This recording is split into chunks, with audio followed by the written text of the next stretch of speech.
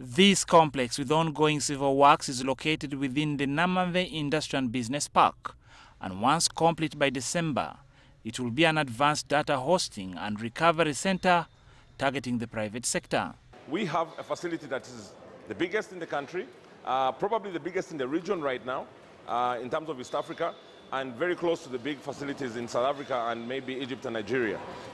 So in terms of space, we have a lot more space for you to grow into. So when you want to bring in more equipment, we already have set up everything. You don't need to keep installing new power or new cooling or whatever. Everything is already here. You just bring in your IT equipment. James Byaruhanga, Raxio Data Center's CEO, says that this $15 million facility, once in full operation, will provide significant relief to most of Uganda's technology-driven entities.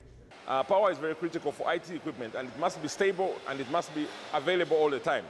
We have power from 2 different substations, which almost no one has in their own in-house facility. We have UPS systems, we have transformers, we've got backup generators that are heavily available as well.